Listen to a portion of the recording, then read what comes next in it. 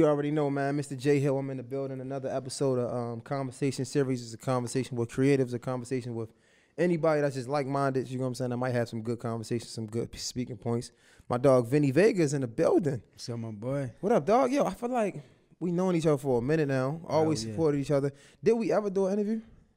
I don't think we. I met you in the interview. That's how we met. Okay. With BBC Radio. Yeah, I remember. With you and the girls. That's how we Raven. met. It's crazy. We was just talking about that. That's crazy. Yep. Damn, bro. Yep. You, Raven.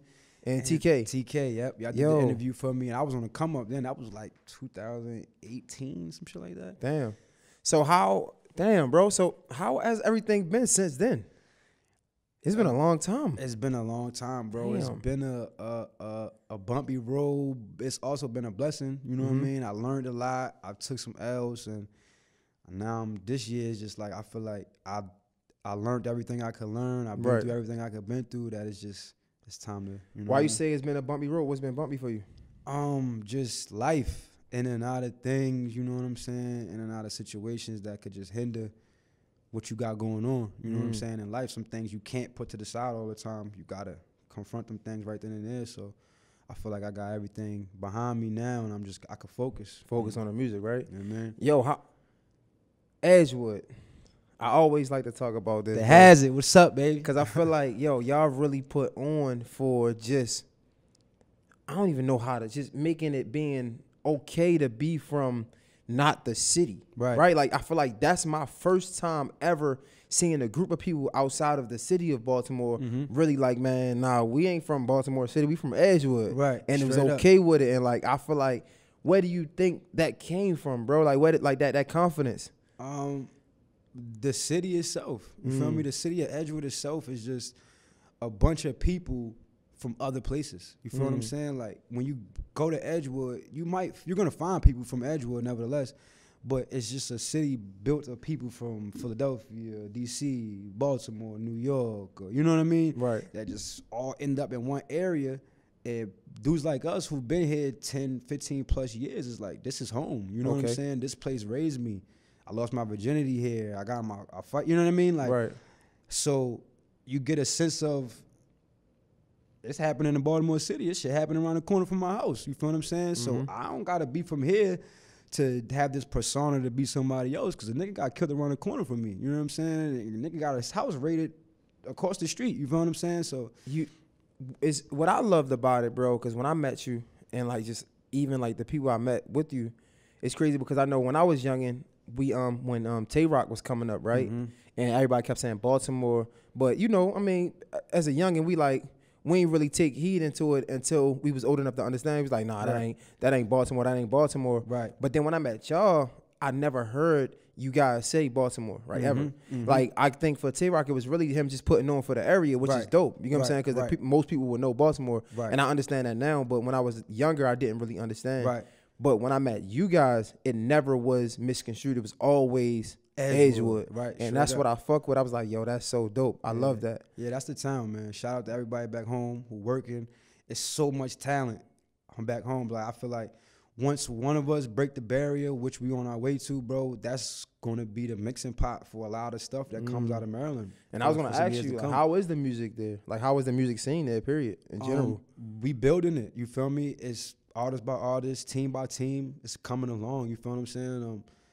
We still working on the camaraderie part of it. Everybody trying to just be on one accordance, you know what I mean? Kind of do things together in the sense of that's what's gonna get us to where we need to go as a town. But I feel like the music scene is growing, like especially from when I first met you and when we started to where we are now. It's like, you know, we on our way.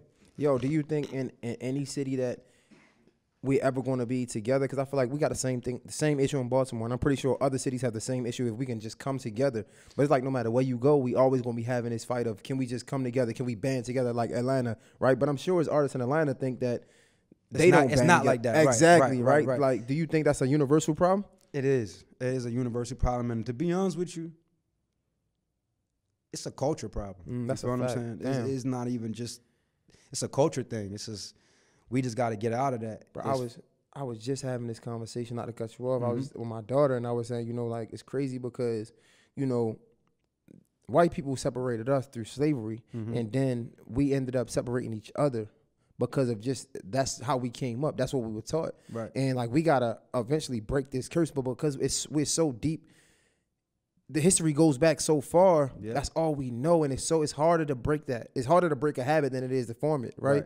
So it's like, and I think that's what it is, just in our culture in general. It is, and that's just not with music.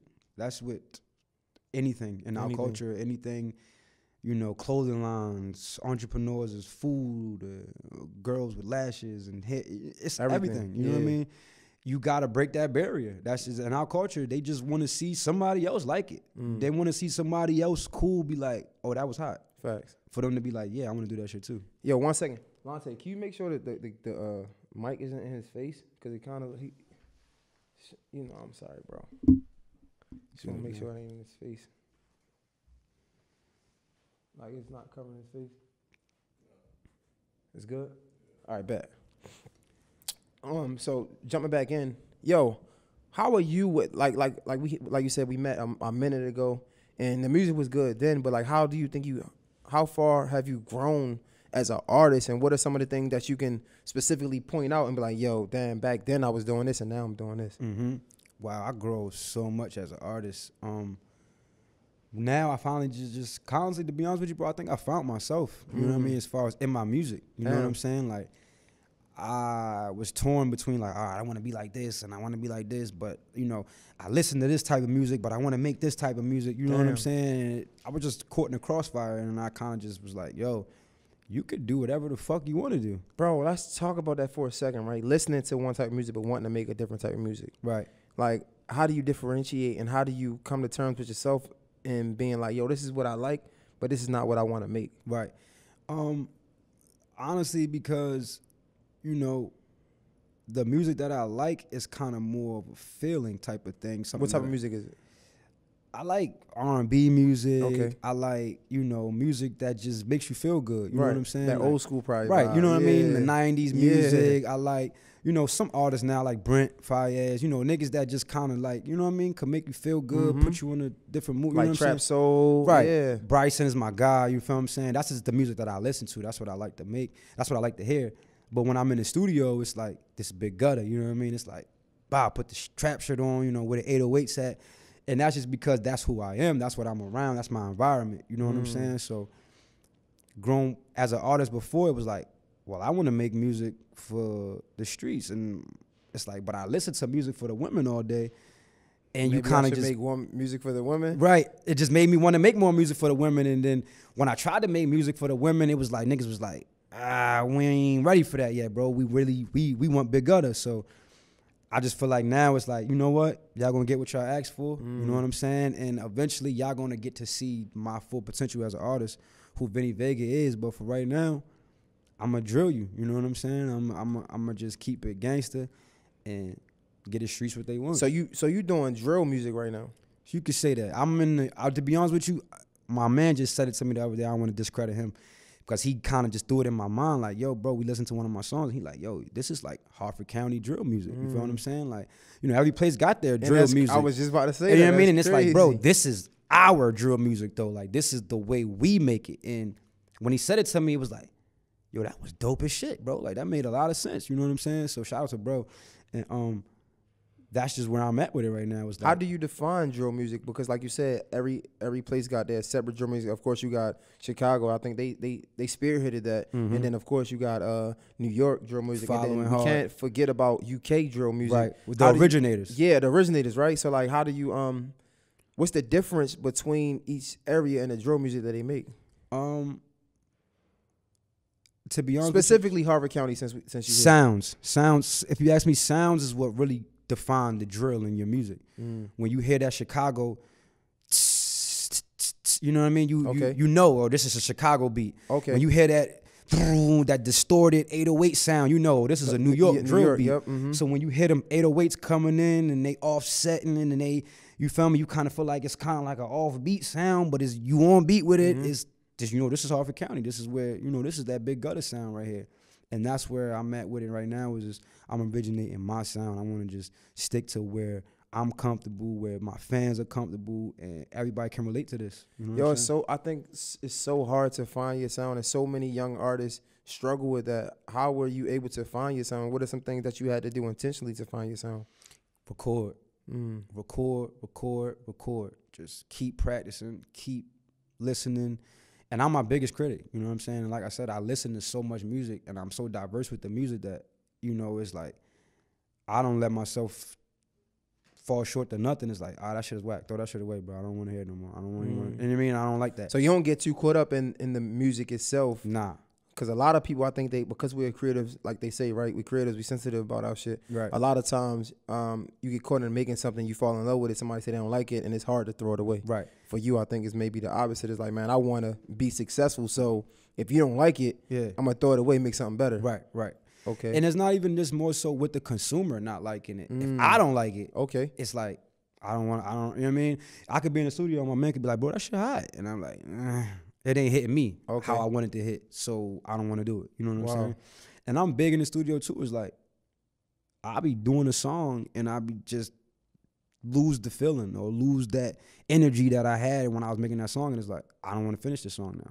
Like, let's go to another song. You know what I'm saying? Because if I'm not feeling it right now, if I'm not locked in and my energy is all not here, the song ain't gonna come out the way I want it to. That's a fact. Yo, so we talking about the studio a lot. You know, some people go to studios that they have in their homes that they build themselves. Other people go to the studios that they got to pay for. What kind of studio? What's your environment in the studio? Is it one of those studios that you got to go to, pay for hourly? I go to hourly studios, but the one I go to a lot is home. You know what I mean? That's like my home studio. It's like I could take my shoes off and walk around there with no shirt on if I want to. You know what I mean? It's like, but to be honest with you, I would rather record at my home studios. Like I have a studio at home. You know what I'm saying? So that's where I would rather record it. That's where I come up with my best stuff, if you ask me, because it's no pressure. It's just like I got all day to sit in here. You know what I mean? And record music versus paying $200, $250, $300 for 4 hours of studio time. And some artists don't come prepared, you know what I mean, to the studio with a song on their phone and a beat ready to go, you know what I'm saying? Some artists want to come and be creative at the studio, like myself. I like to come to the studio and catch vibes and get ideas here while we're focused on the moment. Not sometimes, like when I'm at home and I might be listening to a beat and write a song to it, by the time I got to the studio and wanted to record it, it might not be the same. My energy might be different. Right. Something could have thrown me off in the day that just like, I'm not feeling the way I was feeling when I wrote the song, and I get to the studio and record a whole new song. You know what I'm saying? So when you in the home environment, right, where you're most comfortable, do you find sometimes that you're falling in a track that you're only making the music that you're comfortable with, and you don't have nobody challenging you to make it better? Also, almost. And it's not necessarily, because I'm always with friends. I'm always with people that's like, bro, this is hot, bro. That's not, bro. You need to go harder, bro. Stop singing so much, bro. Take this away. You know what I mean? I'm always with my critics, my friends. They always with my ass. You know what I'm saying? So even when I'm done, I might just send a song to a friend, like, bro, what's up? Or, yo, bro, pull up on me. I got some new shit I'm working on. Come listen to this. You know what I'm saying? That makes sense. So I really am very open to criticism. I'm very open to a nigga being like, you know what I mean? Speed that up, stop that up. Because I'm learning. I'm still learning how to be an artist. I'm still learning everything I can with music. You know what I'm saying? Yo, the shit you talking about is like, it's like fucking Bible verses almost, right? Because it's so important. But at the same time, we can't ignore the other side. So sometimes it's great to listen, right? But sometimes we got to know who to listen to and when not to listen and when to go with our gut. How do you deal with those things in them certain times? How do you know who to listen to? How you know when it's, I'm not going to listen at this moment? What are some things that make you say no? Just being comfortable in myself, first off. And also just, you know, like I said, I know music. I know when I got an ear for something. And it's like, sometimes, like you said, my friend might be like, bro, that was hot, and I don't like it. And I might be like, bro, this shit is fire. And he like, it ain't hitting me the same way. So it's really all in you. Follow your gut. That's number one. Follow your instinct, because people will project their fears through you. Damn. So you might do something that's a little bit different. You know what I'm saying? And somebody might be like, I don't like it because it's different. It's like, they don't not like it because it's not good. They just aren't used to it. You feel what I'm saying? So you just got to be willing to go on a leap and put your your faith, your craft, your ideas on the line and let people have at it, because that's what they're for. So what in what moments do you decide to listen to somebody? If somebody say you're singing too much, in what moments do you decide to listen? When, to be honest, most of the time you just know, like, Okay. you're right, bro. You know what I mean? Okay. I kind of thought that as well. You know what I'm Okay. saying? Like, it was in the back of my mind too. You know what I mean? I'm not just, and then sometimes it's like, I don't give a fuck what you're talking about. I wanted to sing too much on this, bro. So, you know what I mean? Whether you like it or not, somebody will. That's when you're going with your gut. That's when I'm going with my gut, though. So it's all just how you feeling, how it's going in the moment, who's giving you the advice. That's a big thing. If not, I wouldn't say that I don't listen to people that don't make music, because I got friends that don't make music that just know good music like I know. Right. But most of the time, I like to take advice from other people who are doing what I do. You know what I'm saying? Especially engineers and producers who are better with certain things on the computer than I am. You know what I'm saying? Like, I would definitely take advice from them all the time. And that's really where I was going at with just the studio question, because I know a lot of times people have those home studios, but they don't have an engineer that might be there that can help them out. And I know a lot of times when I hear my friends that make music that go to these studios that's not in the home, they say, yo, your engineer is your best friend, because they're constantly pushing me to be better. Facts. And I know I have a friend, a really close friend, like a brother, who records at home by himself all the time. And I'm like, yo, I kind of wish he would go in the studio, because if it's like this on his own, imagine if he had somebody that know how to press that button that he might not know. Exactly. You know what I'm saying? And that's all that is. It's just, I know how to record myself. You feel what I'm saying? But sometimes when I go to that studio and I'm with that guy who just knows, he's an engineer. He's not an artist. He doesn't rap. He doesn't shoot videos. He is an engineer. All he does is listen. He's an engineer. That's what he does. Right. So who am I to tell this man he might not, you know what I'm saying? Nevertheless, he might say something to me and be like, yo, let me press this key. And I listen, and it's like, I don't like the way that sounds. So I didn't shit on his idea and tell him, yo, don't fucking suggest nothing to me. I took his idea and it was like, I don't like the sound, and we might come to a mutual agreement where he might press another key and it's a better, you know what I mean? So it's definitely important to just have that balance of studios that you're going to, not just all the time at home, if that's what you're comfortable with. And a lot of times I record at home, and I'll go to the studio to get it mixed. You know what I mean? I'll go and get it mixed and mastered at the studio so we can hear it on them big speakers. I can get input from people, you know what I'm saying? And before we get the final cut, I'm going to be somewhere where we could all chime in. You know what I'm saying? That makes sense. Yo, bro, I feel like we could talk forever, because just like, I've watched you grow, right? Like, I've seen the music that you've been making and things like that. So for people that don't know, Vinny Vega right now, what are you doing with your music, and where you going at? What are you doing? What you working on? 2021 is big. That's all I want to say. 2021, I'm shitting. If you was hating, you're going to hate harder. If you was watching, you're going to watch harder, because, like I said, I found myself. I just finally can put everything behind me right now that was holding me back, hindering me, keeping my brain and my mind unfocused on what's important to me in life. You feel what I'm saying? And right now I'm fighting the clock. I don't have time to waste on anything else more important than what I want to do in life. You feel what I'm saying? So at first I wasn't going to ask you about this, because I'm like, I want to talk about the music, but I feel like it's so many artists that can learn from you right now, right? I feel like a lot of artists have things that's going on outside of the music that's holding them back. What was holding you back, and how did you get out of that? Honestly. I got children, you know what I'm saying? I won't say they hold me back, but sometimes they're more important than being in the studio, shooting a video, you know what I'm saying? And it's a sacrifice at the end of the day, because sometimes I might rather go to the studio than to be dad right now, but they come first. I wasn't, you know what I'm saying? Responsibility that I have to take care of that. And, I lost my grandfather to coronavirus. I'm sorry to hear that. Last year, you know what I'm saying? Lost another family member to diabetes, you know what I mean? I lost a brother to the streets, you know what I mean? Drugs. So it's so much that could just knock you off, bro, to just make you be like, man, I don't even want to do this shit no. Is this even important to me right now? Is this even what I should be focused on? You know what I mean? With the age that I'm at, with the things I could be focused on, going to buy a house, getting into real estate, looking for a career. But this is what I want to do in life. This is my passion. There's nothing in life that can be like, yo, you don't want to do music. You know what I'm saying? So to all artists, young artists, old artists, people who've been doing this for 10 years, artists that's just starting, do you. You know what I mean? Be humble. Believe in yourself for the end, most and foremost, and just do you. You know what I mean? But what are some key steps that they can take, right? For example, you might have to, let's say you might have your kids at home, right? Mm-hmm. You really want to record, but you got to watch the kids. You got to make sure home is right. Is there anything that you could give artists a key takeaway? Maybe like you said, you might have to invest in a home studio. Mm-hmm. So that way you can do both. You can have your family right here and still record. What are some things that you did to help you come out of your situations, even family members passing, and just you going through what you're going through mentally, man? How do you come out of that? Being strong, that's number one. Faith in God, that's number one. That's number one, bro. Faith in God. Being strong is number two. But how do you be strong though?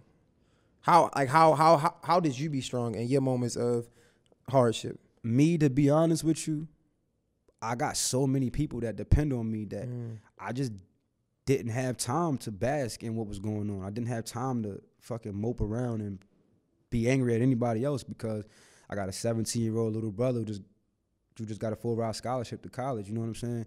That I'm on his ass. Like, I'm his dad. I make sure this nigga does schoolwork and, you know what I mean? Mm-hmm. You want Jordans and shit, you know what I'm saying? Because he's doing things in life that's not me. I got a 5-year-old son that's like, he wants to do music, that he wants to shoot videos, who is infatuated with YouTube. So I got to take away this being big gutter in the streets to being a dad and teaching, you know what I'm saying? And I had to just realize that it wasn't about me. My life isn't about me. You feel what I'm saying? And this moment that I realized that I got this little girl, that little boy, this kid, and all watching me and making sure that I'm moving the right way, that shit just kind of makes you feel like, you know, I got something to live for. It sounds like being strong is just understanding that it's a bigger picture. It's bigger than me. Literally, right? Literally. So you said, number one is putting God first, of course. Definitely. Then being strong, a.k.a. having a bigger picture, understanding the bigger picture. How else would you say you got out of your hard times when you was in them? Believing in myself. That confidence, yeah. Believing in myself was big. Reading. I did a lot of reading, 48 Laws of Power, 33 Strategies of War.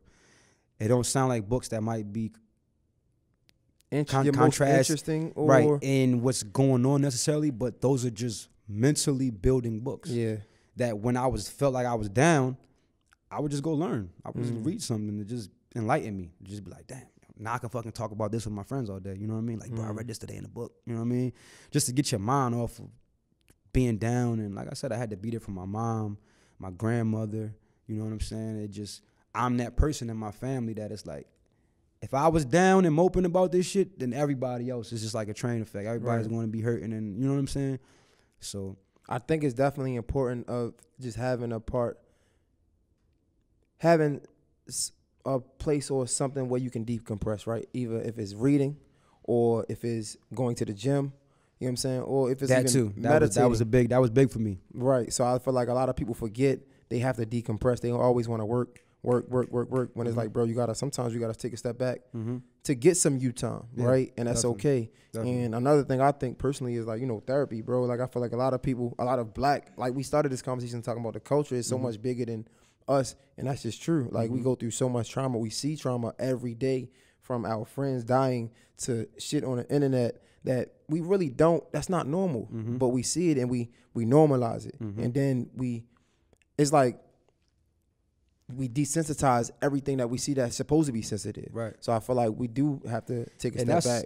Crazy that you say that, therapy, because it was 7 o'clock this morning, yo, with my mans. He just got off of work.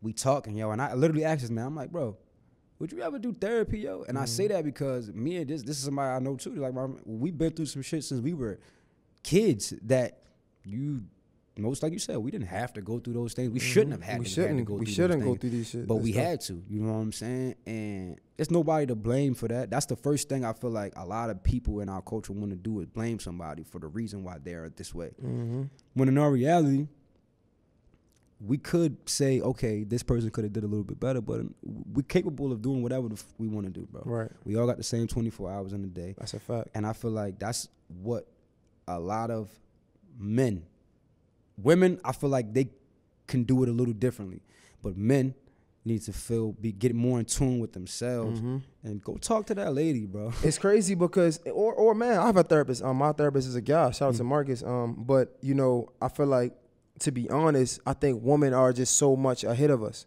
Like they are in tune with themselves already. You know what I'm saying? Not saying that they don't have places to grow, but for the most part, they in tune with themselves. They in tune with their feelings and things like that. Men, we're just coming around. We're just coming around understanding that it's okay to be sensitive, that it's okay to be in tune with our feelings and how we feel, things like that. This new generation, though, I don't know if they feel that. You don't think so? I don't think they feel that.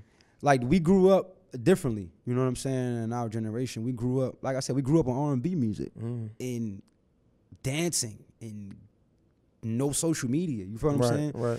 So it's a little bit easier for us to tap in with ourselves because we just come from a different area where these kids is like, you can't even tell a little nigga like anything without him taking it personal and like thinking he's got to kill you because you told him his hat was whack, or you know what I'm saying? Like, it's anything of the sort. It's like, it's so much more emotional now with these young dudes that it's like, yeah, it's like almost too emotional. It's way too emotional for me. It's like, you know. We gotta have a balance. But we're gonna get there eventually. What are you working on right now though, music wise? Like, what are you have any projects you work on? You got some singles that's out? I got Tax Season 2 on the way. I'll probably drop that. I want to drop it today, but I'll probably drop it mid-February, end of February. You know what I'm saying? Drop Tax Season 2. What makes you want to wait? Tax season. You know what I mean? It's just kind of the concept of it. Okay. You know what I mean? But I'm going to drop 2 singles before I drop the album. So I'm going to drop a video. I'm probably going to do Friday coming up. And then I'll probably drop a video again on February 6th. So I'm going to just do it like that. Drop 2 singles right now, 2 videos. And then I'm going to drop my album, Tax Season 2, March 9th. And then from then on, I feel like every 30 to 60 days, I want to give the streets, 5-6 songs, 2-3 videos. You know what I'm saying? Like, I just want to be consistently working. How important is it to follow the songs with visuals? Because I feel like that's huge now. Like right now, I feel like I think eventually we're gonna start seeing visual albums. Honestly, facts. Like, how important is it to drop these visuals with these songs? It's super important because you're getting a lot of your monetization and streams through YouTube nowadays. Right. So I feel like that's, you're not dropping videos, that's you missing streaming. You know what I mean? That's missing money. You're missing money. You know what I'm saying? So it kind of correlates with you dropping music. You got to drop the visual to it. And I think that's where we are now in the culture and in the craft is they want to see it. You know what I'm saying? Like, you know what I mean? You talking about doing this and doing that, they want to see you doing it. You know what I mean? So it's all about, how you say it, being right to your consumer, you know what I'm saying? Doing right by the people that watching you and your fans and stuff like that, you know what I mean? Yo, I appreciate you coming to have to sit down with me, dog. It's always great conversation when we talk, always, dog. Bro. What is it anything else that you want the people to know that we probably ain't touch on? I feel like we touched on a lot in a small time. Yeah, definitely. We definitely hit on some key points, important things. To all artists coming up, stay on your grind, stay at it. You know what I mean? You ever need anything, reach out to me. For Vinny Vega on Instagram. I'm always willing to give information, resources to all up-and-coming artists. How you doing features now, man? Are the price going up for the features, or you showing the streets love? Like, how is that working? For my hometown, I show love. You feel me? For the streets, I show love. I ain't nobody. You know what I mean? I'm on my come up. I'm on my grind. So I would never try to shit on anybody. So you want to do features, reach out. Let's do it. You got a budget. Let's work with it. I'm doing packages right now for the verse and the video. So let's get together. Alrighty, my guy Vinny Vega, man. It's a conversation series, Mr. J Hill. Yo, again, man, I appreciate it, dog. For real, I fuck with you for real. I'm here always, to support. brother. Always, brother. My dog for life. Y'all support my boy J Hill. Y'all already know Pool Gang. Alrighty, man. We out, man.